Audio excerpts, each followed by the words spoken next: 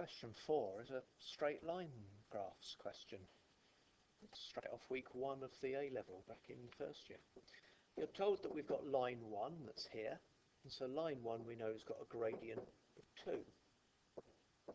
Line 2 is perpendicular to it, so line 2, the gradient is minus a half. We know it goes through the x number minus 2 and the y number 3, and so we do y, take away the y number, equals gradient x, take away the x number, take away minus 2 being plus, and this time we will multiply it out and add the 3 to both sides, and so we've got 3 marks for doing a straight line equation. Part B is slightly more interesting. That what we're saying here is that there are a couple of points on the line here. Here's B and here's C, so that this is an equilateral triangle, and that we actually know that the distance between them, here to here and here to here, is 2 root 3. You might think you don't know the equations of these. Actually, I've got these two around the wrong way. That actually, that one's C and that one's B. You don't need to worry about that till later, but it just actually tells you this one here, that B lies in the 3rd quadrant, and quadrants are labelled the 1st quadrant here, the 2nd quadrant's here, this one's the 3rd quadrant.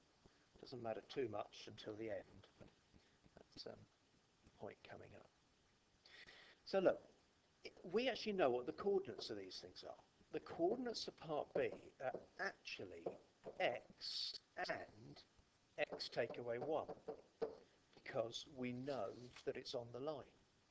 We know that the coordinates of A were minus 2, 3, and we want to know how far apart they are. To be honest, I prefer to do this as a vector. That from A to B, from there to there, is x add 2. From there to there is 2x minus 4.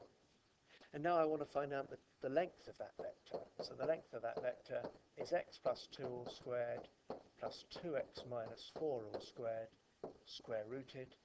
And we know that that's going to equal, what did they tell us? 2 root 13. So we'll go through the algebra and do that in a second. If you don't want to do vectors, well, look, you're doing exactly the same here. You're doing how far apart are these 2 points. So it's x minus minus 2, so x plus 2 all squared, plus 2x minus 1 minus 3 all squared. We've got exactly the same thing here. Well, look, got to work through this algebra then. So I've got to square the brackets from the first one. I've got to square the brackets for the second one as well. I've got minus 16x, plus 16 there. And I think we'll square both sides at the same time. So 4 times 13. I've got 52 here. And tidying up all the algebra, I've got 5x squared minus 12x minus 32 equals 0. And again, look, it's another show that. This has been added to make the questions easier. So you've got 4 marks for that. Once you've done that, you're just going to tap that into the calculator and find out your answers. So tapping in the calculator, got x is 4 and x is minus 8/15. That gives y is 7 and y is minus 21 over 5. It's only at this part here that you have to worry about that 3rd quadrant stuff I was talking about before. I mean, it's just a guess which one of them. Look, this one here is in the 1st quadrant. So the one we want is this one here. And I have cut off how many marks I got there. That's 4 marks. I'm surprised that's 4 marks. Just been looking at the mark scheme, trying to find out why that's 4 marks. And what they're suggesting is that you should have really used algebra to do this, actually factorised that by hand, which I'm quite surprised about.